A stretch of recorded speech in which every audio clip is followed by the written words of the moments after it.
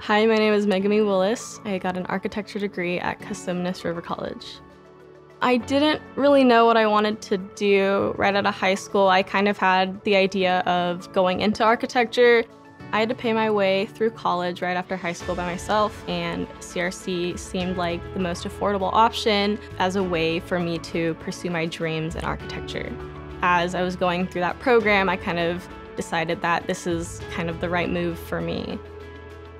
Because of CRC, I was able to meet a lot of different architecture professors. Through that, I was able to get an internship with them while working for my bachelor's degree at a four-year institution. It's a really great environment, and it's a women-run business, which is really great because I am trying to achieve that same status one day in the future.